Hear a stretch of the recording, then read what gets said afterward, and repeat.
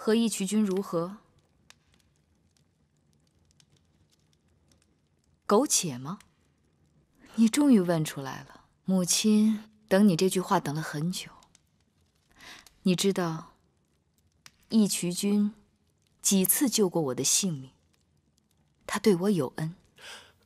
母后，有恩报恩就是了嘛。您为何非要与……不仅有恩，我们之间还有情。饮食男女，人之大欲存焉。当年你父王的魏王后死了，他再娶楚国公主。那燕王的原配死了，又再娶你大姐姐孟莹。无人侧目，无人惶惑。我和义渠君年貌相当，情投意合，他关我寡，合乎天伦礼法。可偏偏就是有人不容。可父王怎么办？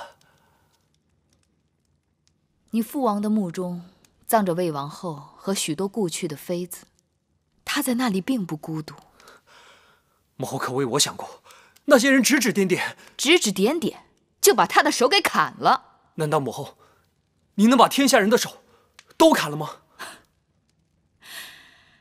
天下人多少衣不遮体，食不果腹，哪有功夫理会毗邻榻上睡着的哪对男女？继儿，过来，坐到母亲身边来。过来。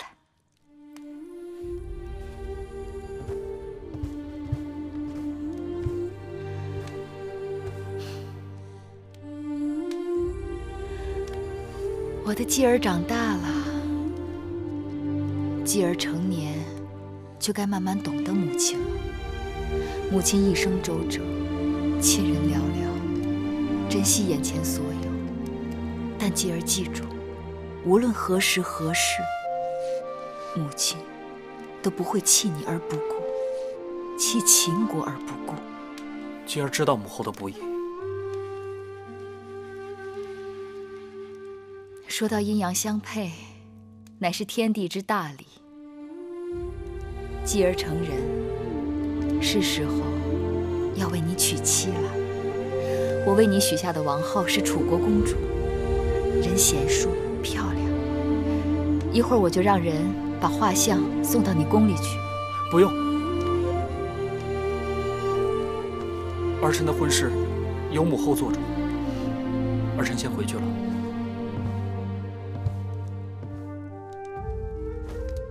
儿臣告退。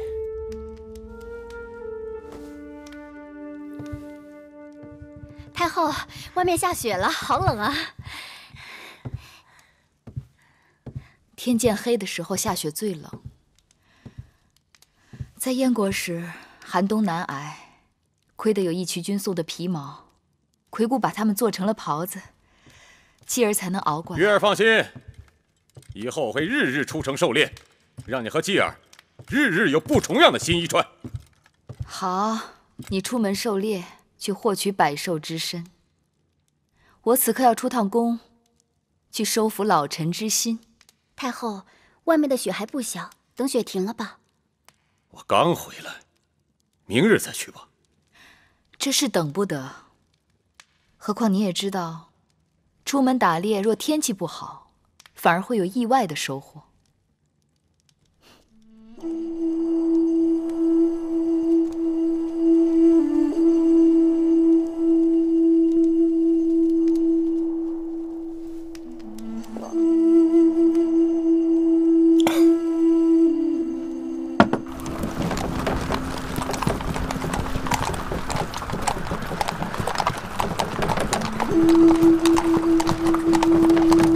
大姐，太后前来拜访初离子。恭迎太后。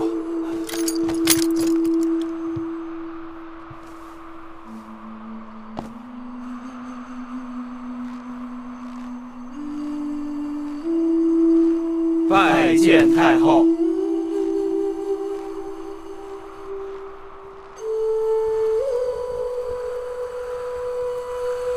香儿、慧儿跟我进来，其他人在外面等着。是。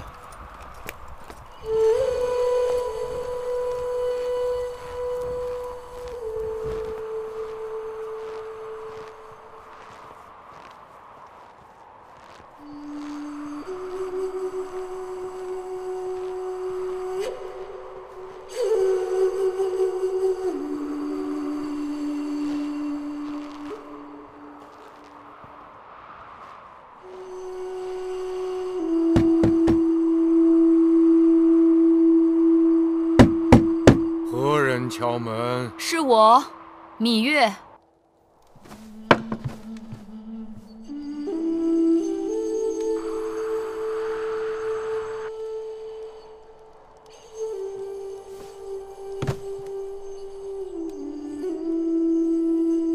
太后，天色已晚，请太后回宫吧。内忧外患，刻不容缓。老臣已经递上了辞呈，我还未允准，也绝不会允准。臣与太后还有何用？你可以与我无用，但你不能与大秦无用，与嬴氏家族无用。我要你做嬴氏家族的定海神针，为嬴氏家族做一个大长老。我不情愿。说气话无用，作乱的诸公子，我是一定要杀的。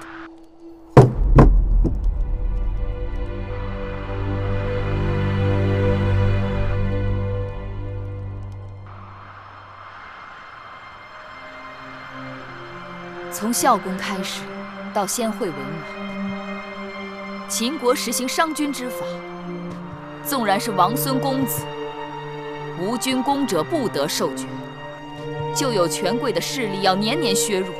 秦国的天下仍是嬴氏的天下，但谁作乱谁作死。嬴氏家族的子弟们需要一个有威望的长老去引导他们安分做人，用心做事，稳固大秦的社稷江山。臣老了，看不懂世事，料理不了朝政。太后，外面冰天雪地，天寒地冻，还是请太后回宫吧。不要紧，我在燕国见过比这更大的雪，更寒冷的夜。我会等你出来，与我一起议政。你一刻不出来，我等你一刻；你一夜不出来，我就等你一夜；你一世不出来，我就等你一世。我就不信你一辈子也不出来。太后如果自己愿意等，那老臣也不勉强。老臣要歇息了。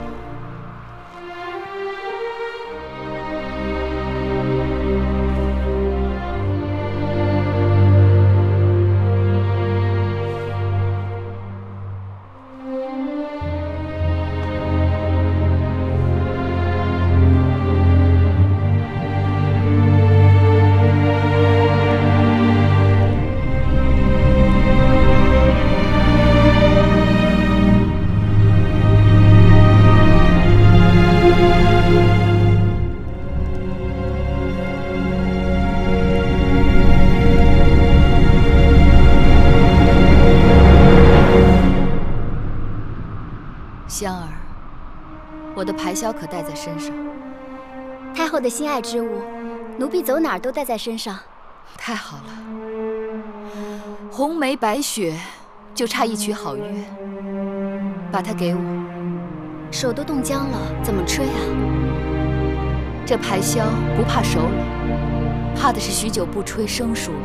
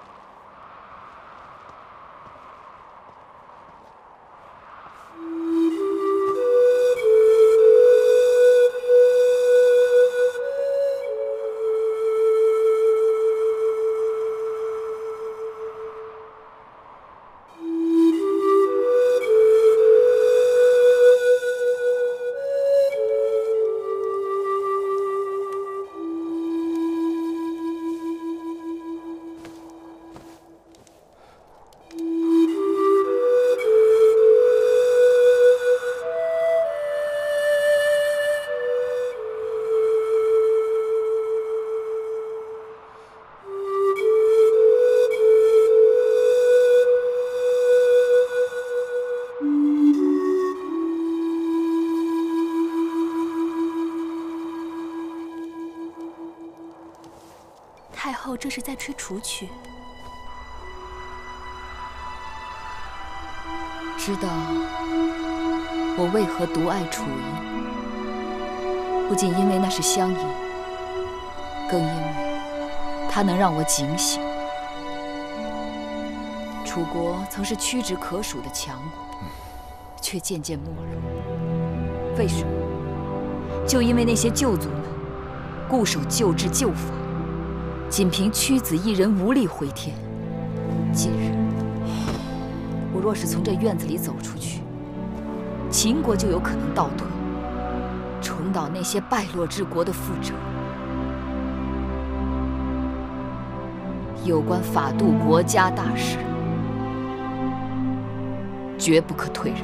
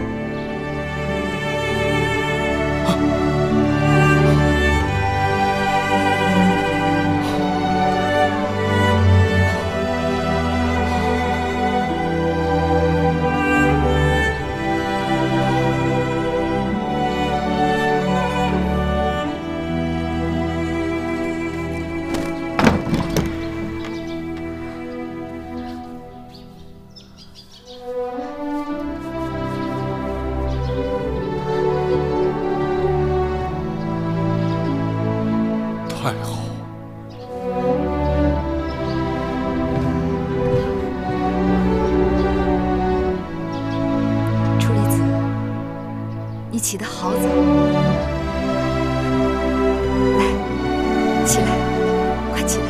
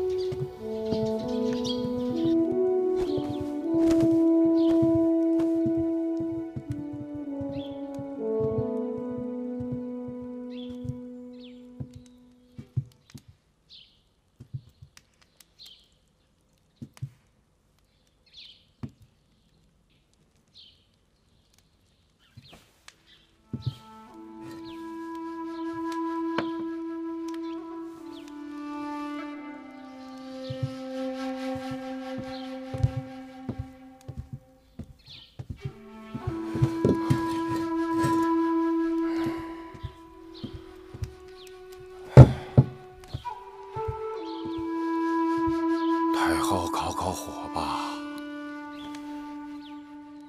还好在燕国时练出来了。我们在燕国时，极冷的天气却买不起炭火，几次差点冻死。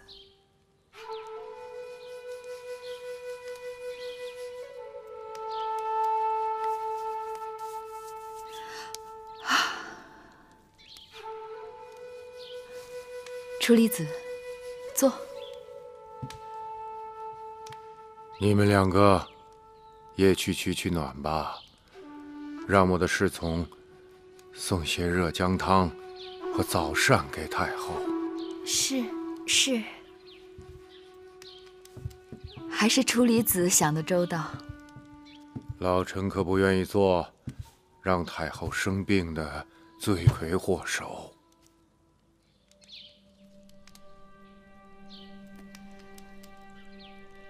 你对我有怨气，却拿我没办法。老臣自然没办法。老臣不及太后。你何事不及我？老臣聪明不及太后。错。若论聪明，世人都说智如初礼。你不聪明，谁还敢说自己聪明？太后取笑老臣了。我的确不如你聪明，但你却拿我没办法，因为我能豁得出性命，吃得了辛苦。我虽出身王族，却一直被人踩在脚下，一无所有。我不墨守成规，也不怀挟偏见。我既能一掷决生死，又能一笑泯恩仇，这些你都不如我。楚离子，你聪明，但你又太过聪明了。未虑胜先虑败，未虑得先虑失。你的聪明害了你。我要除掉谋反的公子，你心痛了。我不跟旧族们妥协，不承认他们借战乱掠取的土地，你怕开罪了他们。我要凭功论赏，改革军制，你怕军心不稳。我刚刚针对顽症痼疾略施药时，你就觉得四处风雨飘摇，江山不保。你呀，把自己给吓死了。是我赢视江山，生死我都跟他绑在一起。若有一日天下大乱，太后躲得掉，老臣和大王却是躲不掉的。你若真心忧国忧民，就站到朝堂上去，不管谁渡国害你，都与他势如水火，不共戴天。可他们是我秦国的王族，嬴氏子孙呐。是啊，那些跟随他们的人，都还是秦国的老旧族呢。可是楚离子，你何不将眼光放远一些，想一想，若过10年、20年，有一日，秦国再也不分什么老秦人、新权贵，所有生活在我王旗底下的都是秦人，如同700年前，天下所有人都奉周天子号令一般。那一日，秦法取代今日的周礼，诸侯之间再无战争，四海归一，天下奉秦，国泰民安。楚离子，你可敢愿大秦有这样的一日？太后雄心虽好，谈何容易？别忘了，我秦国刚刚被人割去不少国土城池，还是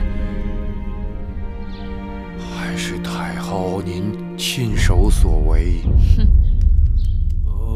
他们趁人之危，我要他们如何从我手里拿走的，就要如何还回来，并且要加倍奉还。他们不会任凭太后摆布的。不是？怎么知道？好，老臣愿与太后打一个赌，不敢说天下奉秦，老臣只盼望秦国能恢复到先惠文王的盛况。楚离子还是心有宏愿的个人。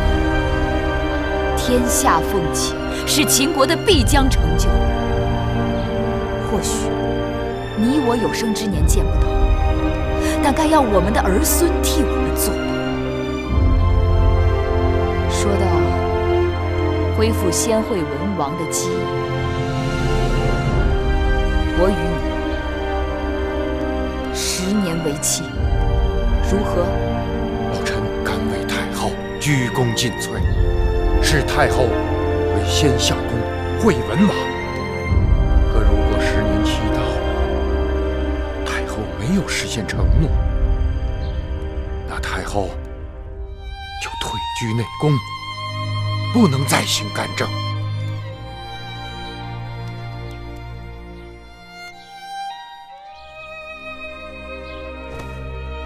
好，君子一诺。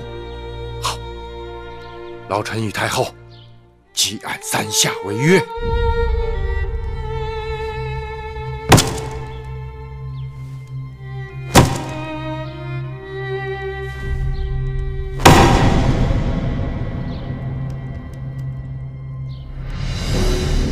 公元前305年，叛乱七公子在咸阳伏法，诸公子之乱就此平息。行刑！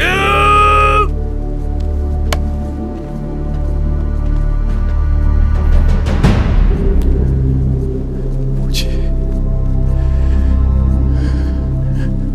我来了。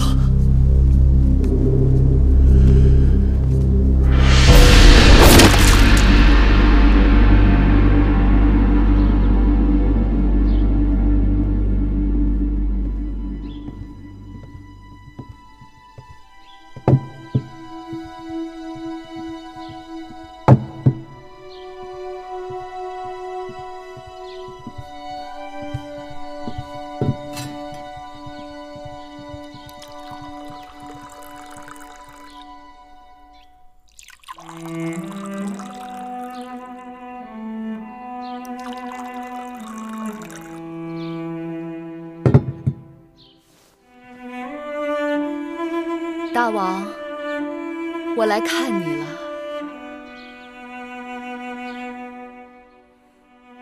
记得那一次，你带我出游，拜谒商君之墓。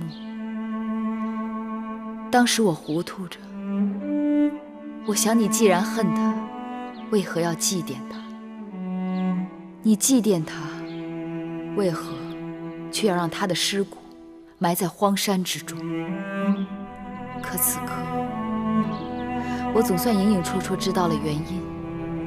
有些人尽管活着的时候，他可能是你的敌人，但有一日，他的信奉却不知不觉的会成为了你的信奉，存留在你的心头，在你的血脉里，成为你生命中的一部分。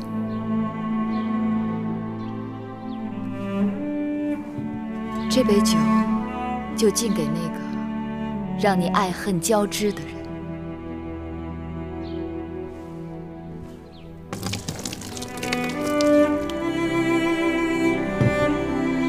你是秦国后宫所有女子的夫君，于我却是第一个男人。我曾经爱慕于你，依恋于你，视你为父为兄。你对我有桃李之交，开导蒙昧之恩。尽管妇人之情与你是最看轻的，远远比不过江山社稷，但你却给了我从未给过其他妇人的信任。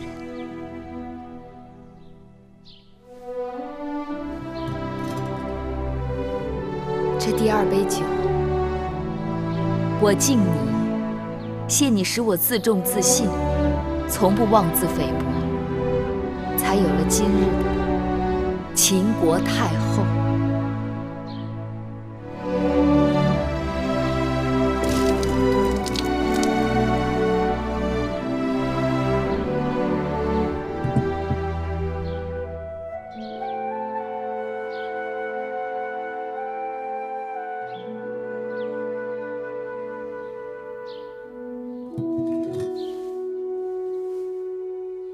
这第三杯酒有些难了。我一直问自己，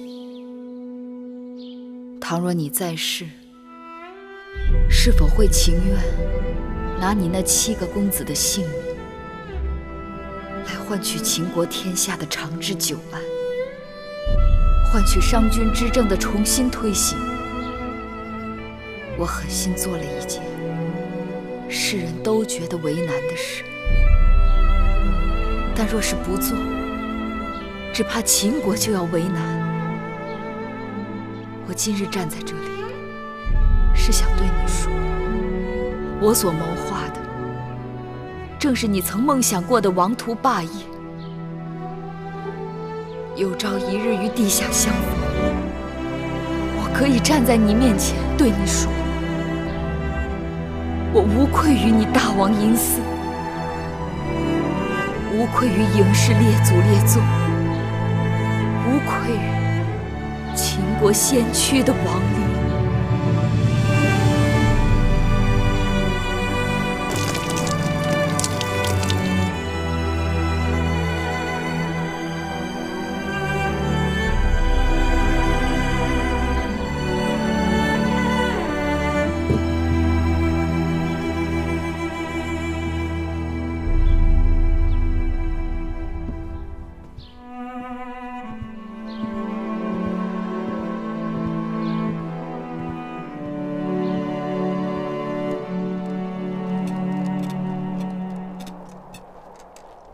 木心，你可知俗语“瑞雪兆丰年”？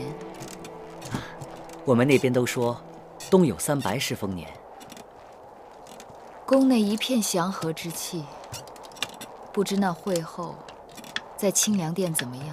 那清凉殿并非冷宫，只是伺候的人少了点儿，用度减了一些，倒也没大委屈他。他回咸阳不少日子了，我也该去看看他了。是。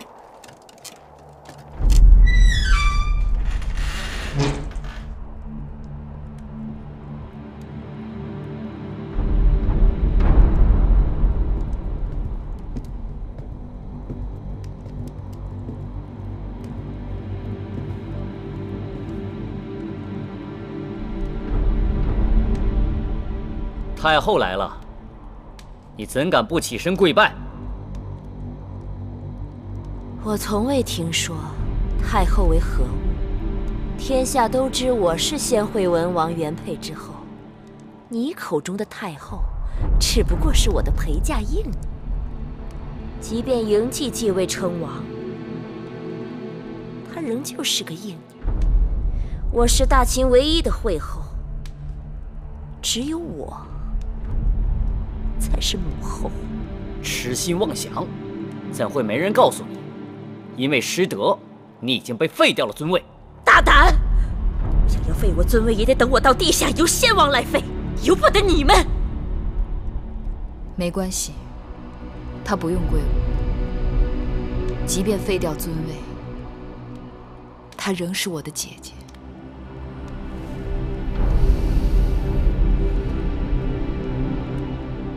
你们先出去吧，在门外等我。是。是。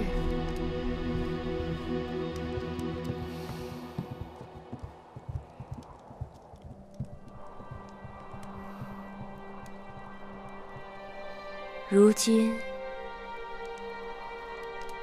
你当上惠后了？不，惠后仍然是你。你不敢与我争。我早就告诉过你，我不想与你相争，只是你不肯信罢了。争不争，你都赢了，说这些有何用？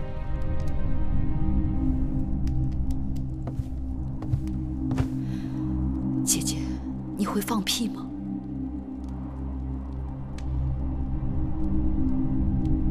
你说什么？放屁！你看我。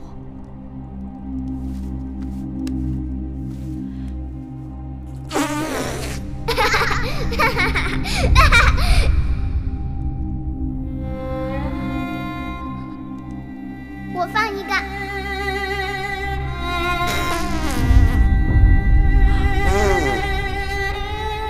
我可以放个连环屁。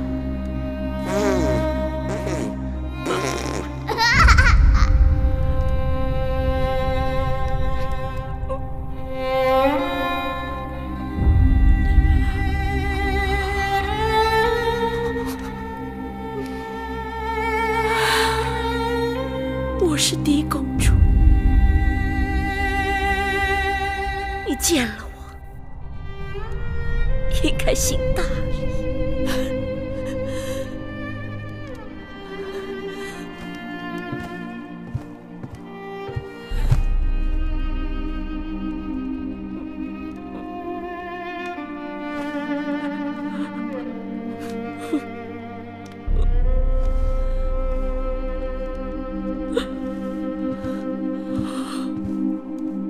向你行礼，你也该向我行礼了。为何？来而不往，非礼也。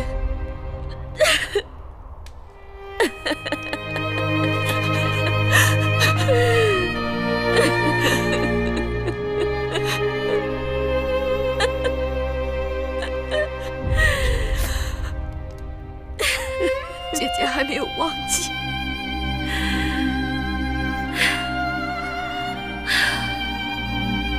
忘记什么？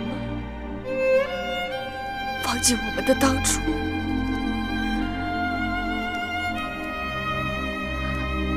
那时候太小，什么都不懂。可是我们很快乐。那又如何？小孩子终究会长大，长大了，懂了，才知道人生无常，人心会变。假若能回到过去，姐姐是否愿意？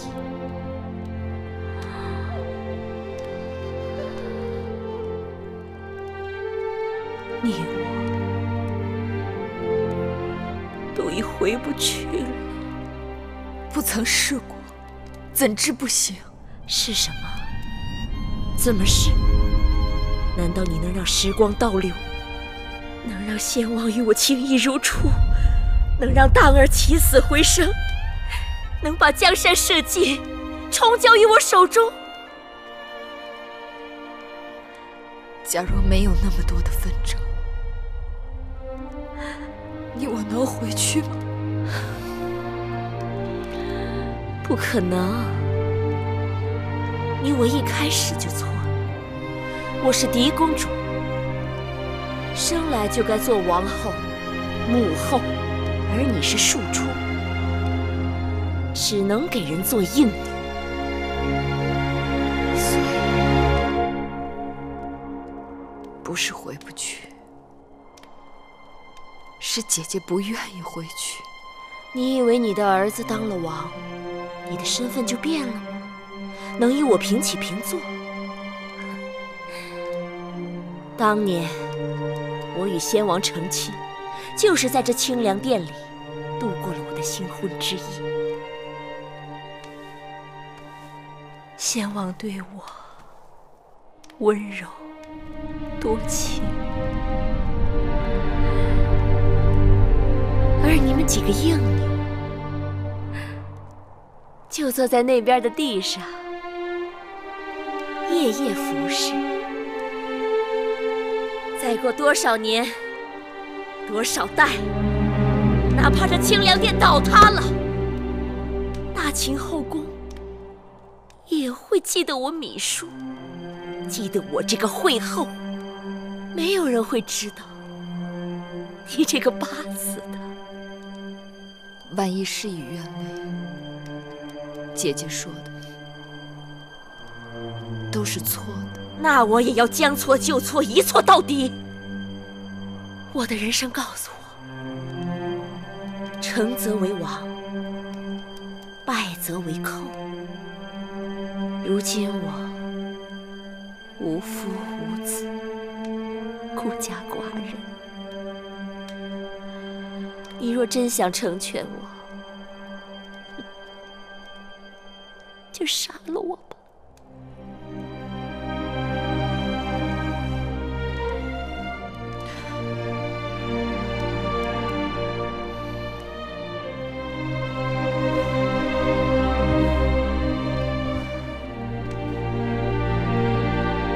我不会杀你的。你不杀我，难道你还要把我留下来，白白折磨我，让我生不如死吗？姐姐，你又错了。大秦只杀强敌和对手，如今姐姐孑然一身，手无缚鸡之力，我杀你作何？既然你已不是对手，我折磨你又有何趣？你虽名魏以无，但你仍是我的姐姐，我会永远记得你曾对我的情分，保你衣食无忧，在清凉殿安度余生。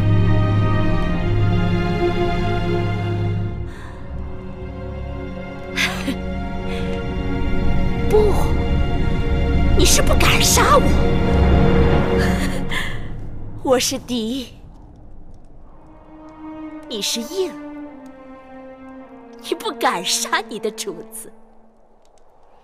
你希冀你永远为主，我永远为奴；你高高在上，我沦落尘埃。可如今世道变了，我与你之间的一切到此已经全都结束了。